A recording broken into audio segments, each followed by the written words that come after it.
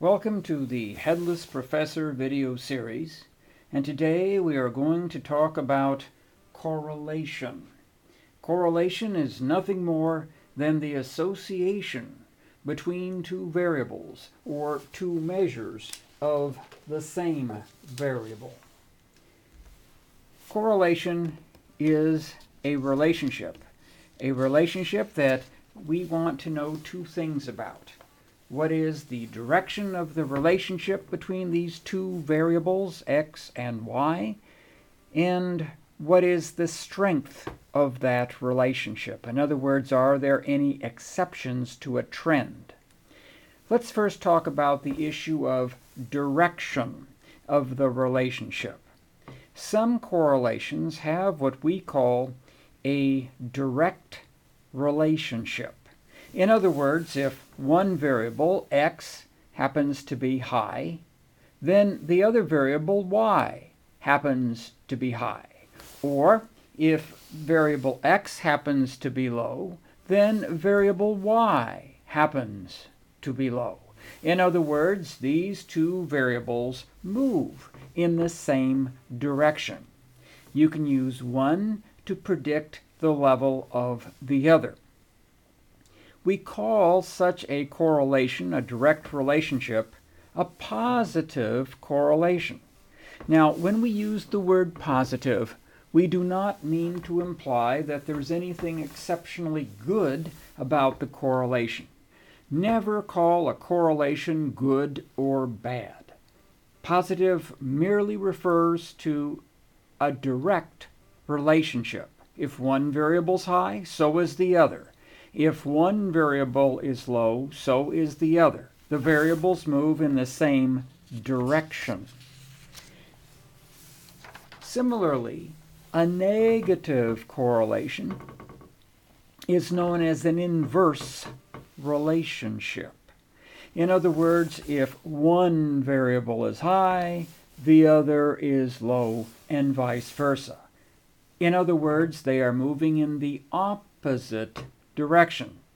We use the term negative to describe an inverse relationship. Negative does not imply anything bad. We never use words like good or bad to describe a correlation. It simply means that the two variables are moving in opposite directions.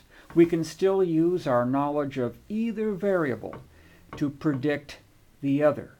We just have to keep in mind that when one is high, the other is low.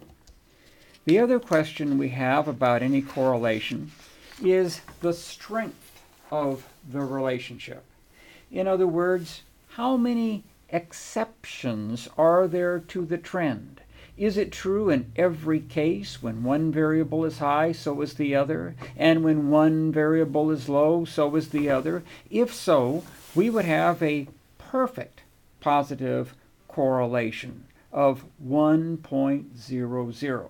And if the correlation were in the other direction, if it were inverse, so that when one variable was high, the other was low, then we would have a perfect inverse relationship symbolized by a negative 1.00.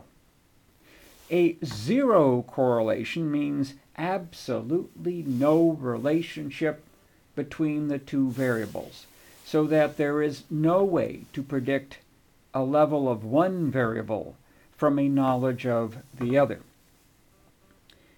In the real world, correlations are not perfect positives, perfect negatives, or zero. Especially in the areas of the behavioral sciences like psychology and sociology, most of the correlations are somewhere in between.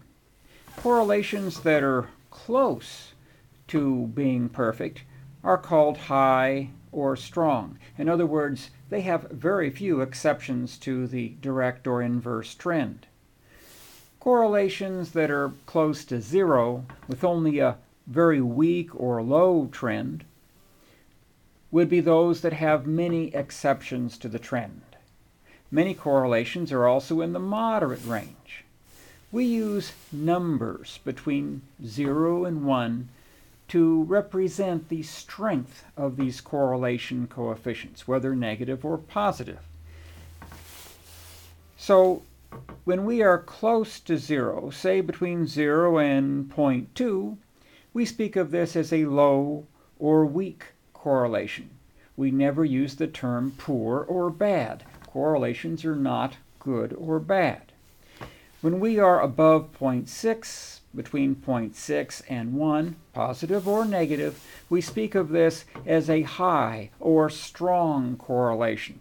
We don't call it a good correlation or an excellent correlation because we don't use words like good or bad to describe correlations. When we calculate a correlation coefficient, here symbolized by the letter R, we get a decimal number, usually rounded off to the hundredths place. We're going to look at two different things at this correlation coefficient. We're going to look at the little sign in front of the decimal point, and we're going to look at the digit immediately to the right of the decimal point. These two indicators are going to tell us the direction of the correlation and its strength. The positive or negative sign tells us if the correlation is direct or inverse. If the correlation does not have a positive or negative sign, we will assume that it is a positive, direct relationship.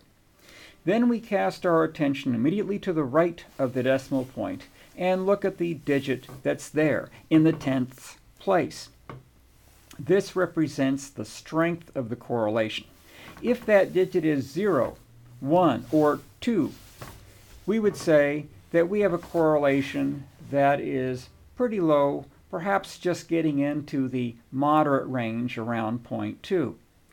If we see a 2, 3, 4, or 5 in the tenths place, then we have a correlation that is in the moderate range. In other words, there's still quite a few exceptions to the trend. It is only when we see that we have a 6, 7, 8, or 9 in the tenths place that we can say that we really have a strong correlation coefficient. Now, even when we have a strong correlation, even when we have a perfect correlation of 1 or negative 1, do not assume that the correlation of two variables, x and y, necessarily means that variable x is the cause of variable y. In order to infer causation from correlation, we have a number of other steps that we are going to have to go through.